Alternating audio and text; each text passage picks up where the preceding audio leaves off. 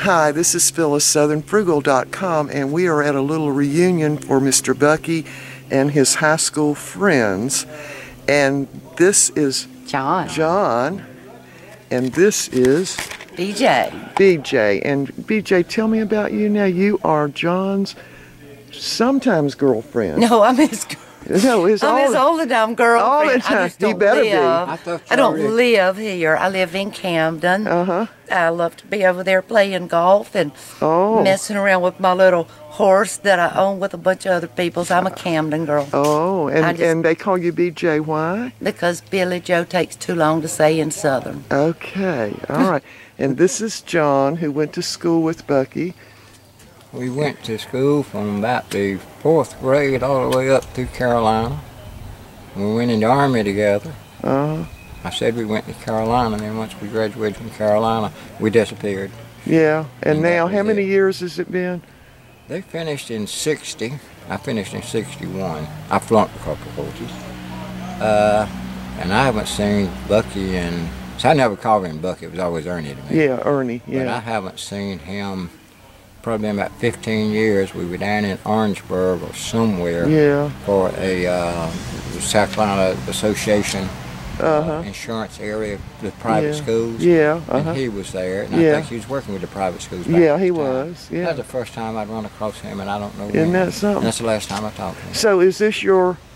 This is my second home Your here. second That actually is going to end up being my first home. I've been selling the one in Columbia for about the last 5 or 6 years. I just haven't got around to doing it yet. Yeah. But I don't ever spend time there anymore. It's always up. So you're right on the lake here. Oh, yeah. This is very nice. Love it up there, just laid back. And it's not as far as you think it is. Oh, it's far. Oh, it's far. Believe me, it's far. But once you start doing and you know where you're going, it's not far. Yeah. You're 15, well, you're about 20 minutes from Camden. Excuse me, 20 minutes from Chapin. You're about 12 or 15 minutes from Newberry. From my house in Columbia, you're 35 minutes away just about. Yeah. It's as far as from my house to Camden it is up here. Yeah. So, you know, and I've been driving back and forth up here for 25 years. So it's I'm just kind of immune to it. Your car probably just knows the way. Oh, it does. Yeah. Put it on automatic pilot, keep on. Yeah. All right, you got enough for me on that. All right, all right. So we're gonna see some other people here. All right. What time is it? I got to put barbecue on ready. Okay, y'all, this is Jimmy, and he has got a good snake story. All right, Mr. Jimmy, go right ahead. I'm glad I got you all here together because I want you all to hear this. I guess it's been about 20 to 25 years ago now. But we moved to the country in Lexington County in South Carolina. And Sylvia got her a new puppy. And that dog we thought was supposed to be a German Shepherd, but it turned out to be something totally different from a German Shepherd. But anyway, that dog got up to 110, 115 pounds. And one day we heard this dog barking outside the house. And I turned to Sylvia, I says, "What's wrong with Pumpkin?" Pumpkin was the dog's name. She says, "I don't know. We better check and see." So we went out there, and Pumpkin loved to try to catch snakes. Well, she had a snake out there. It was a cottonmouth moccasin that she had cornered. And I said, "Well, wait a minute, let me go get a shovel and I'll get rid of that snake." Well, I went to get the shovel and I came back. The dog was right down on it, and the dog grabbed the snake and started swinging it like this and slung the snake, and it wrapped around my neck. And I told Sylvia, "I told you to hold that damn snake." That dog? That damn dog. And she said, "Well, I couldn't. The dog weighs 110 pounds. I couldn't hold it." And my face turned white. And thank the Lord, the dog had killed the snake. He had already killed it. It was not still alive, but it wrapped around my neck. And I still have nightmares to this day about that time. You've got post-traumatic stress syndrome to do with the snake. What it is. All right, great story. All right, this is Mr. Bucky and Miss Sylvia, and they got a story. Sylvia's got a big one on Mr. Bucky. All right, Sylvia, take it away.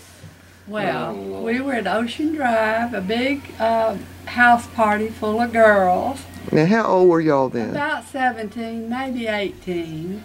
And so on the beach together, all with our bathing suits on, and Ernie and Jimmy come driving up, and we all get out on our beach blankets, and we're having fun in the water and sunbathing. And so Ernie asked me for a date that night, and oh, I was so excited. He was so dark and handsome, and just couldn't wait for that night to come. So next thing I know, Ernie's gone and Jimmy's still there. And Jimmy said, well, Ernie left me here. We're staying way back at Merle's Inlet, and I don't have any way to get home. All I got on is my bathing suit. And so I said, well, Jimmy, come on back to the house, and I'll get my car and I'll drive you back to your motel. So Jimmy and I drive all the way to Merle's Inlet and pull up in the motel, and Ernie's pulling out, coming to pick me up for our date. So I have to scurry home back to Ocean Drive. Ernie and I go out to the pavilion and we dance and we have This is Jimmy, good time. the one that only had a bathing suit. Yes, no money. Well, that night we were dancing, Ernie and I, and Ernie's old girlfriend, Janet, shows up. Well, Ernie drops me like a hot potato. Don't no explanation, nothing. You know, I don't see him again after Janet shows up. Oh my goodness. Well, luckily, Jimmy found a way to get back to the pavilion, so he took me home that night, and that's how we ended up together. So y'all ended up married, and you've been married how many years? 55 years. 55 years. But the thing about it... Thank you, Ernie. All things work out. The thing that's so crazy is, Ernie asked me for a date when we got back home. After he just left After all this, you? he apologized. He said, I'm so sorry for what happened. Let's go out when you get back home. So... Again, I was so excited. You give me another chance.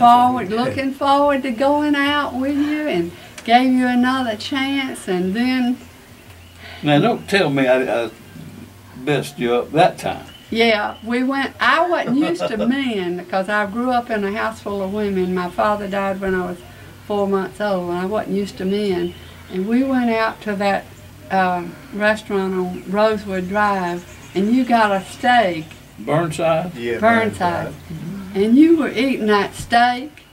I've never seen anybody eat a steak like that. He still eats like that now. It was like Vikings, you know, throwing the bones over their shoulders. I mean, the way he was devouring that steak. The boy was hungry. And I think my mouth must have dropped down to my chest that So day. that was it, eh?